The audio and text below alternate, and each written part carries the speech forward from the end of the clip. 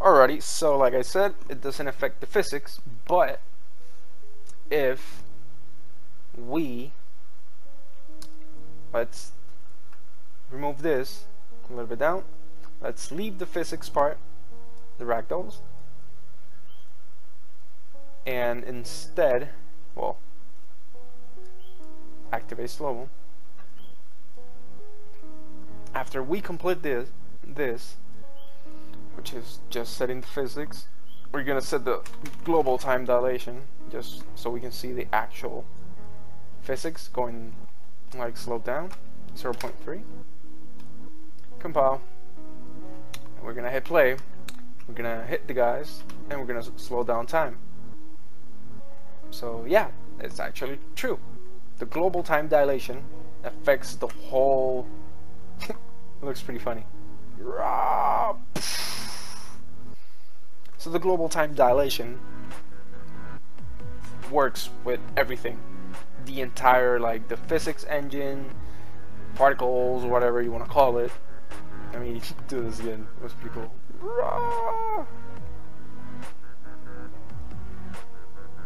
Amazing. So the global affects the entire scene, physics, whatever, and the custom time dilation, which is related to the actor, only works within the actors, I think, not related to the physics engine. So everything not related to the physics engine, I think, gets slowed down. So I think that answers your question, like, to the subscriber that gave me the idea. From here, like, let's show the code. This is a basic. Let's remove this. Okay.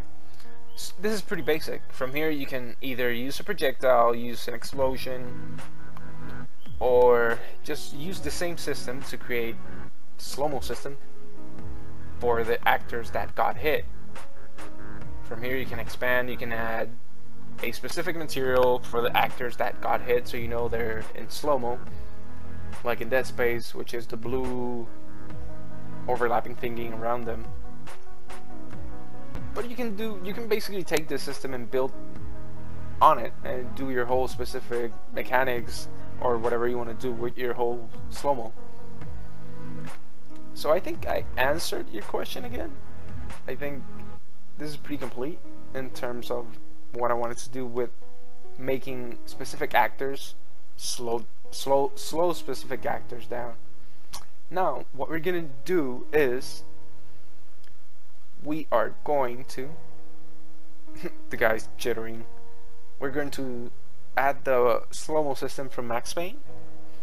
We're not gonna add it completely like the game I showed you, the game that I did, but we're gonna basically just do the toggle SlowMo, and we're gonna be working with time dilation with the global one.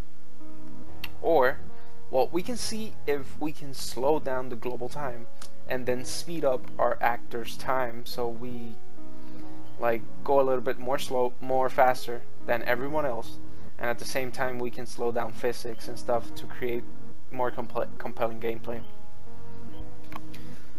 Okay, before starting, I've imported some sounds from the bunny game, which I'm sorry I don't remember where I got them from, which is basically this and this.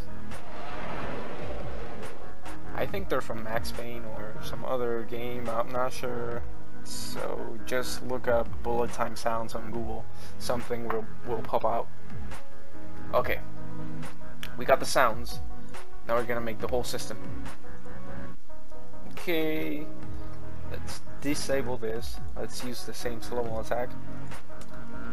And we're gonna do it really simple. Extremely simple. Yes? Okay. So unpressed, we're gonna do a flip-flop, which is basically a toggle. And on A, which is the first one, we're gonna set custom time, no, global time dilation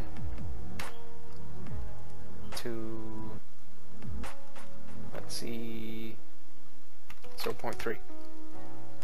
Then we're gonna reset it back to 1. apart from doing this, we are going to wait before. Yeah, before we're gonna play sound 2D. We are going to play the bullet time sound, the initial one. Let's copy this down here first. Connect this, and we're gonna call bullet time 2. It's pretty high. The volume, let's put it 0.5. 0.5. Okay, so play sound, slow down time. Now we want to global pitch modulation. Yes, we're gonna slow sound also, although we really don't have any gun sounds or anything to actually see it, but I'm just showing you how it's done. Pitch modulation, let's put it 0.7, and it's gonna take 1 second to reach 0.7 from 1. Let's copy this, put it down here.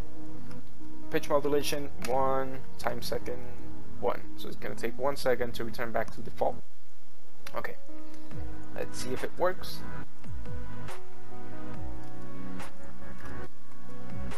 Play.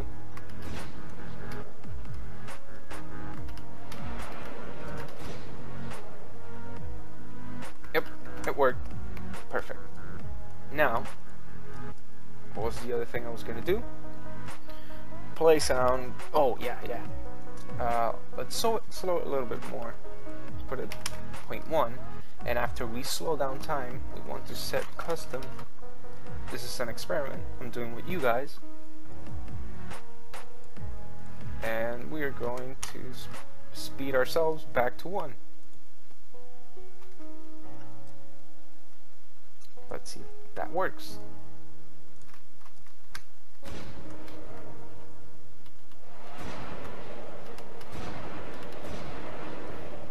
Nope, I think the global one overrides every single time dilation available in the world. Okay, so we got that running.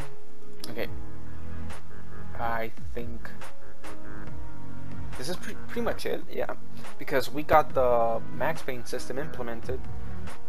Obviously we don't got like the bullet time meter and all that, but using the previous tutorial, the Destiny one, you can basically just build the progress bar with your variable, and when you activate SlowMo, it basically starts decreasing on tick the variable. So it basically, instead of regenerating the super bar or the progress bar, it depletes, and when it reaches 0, it deactivates the whole SlowMo. And yeah, I think that's pretty much it for our SlowMo tutorial. Let's do something quick. Okay, that's done. SlowMo, okay. Do SlowMo attack. This is gonna be pretty cool. Let's see if we got any sounds here we could use.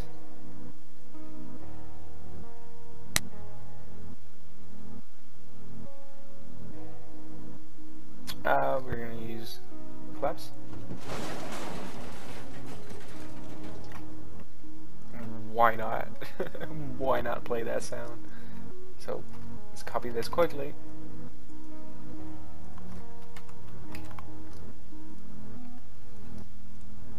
And just for fun, let's apply 500 or 85.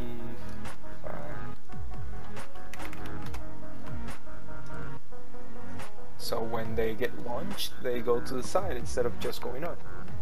Let's see how this looks. So we got our guys following us, and boom!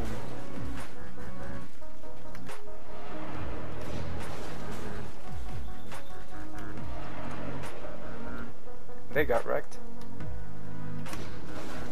No!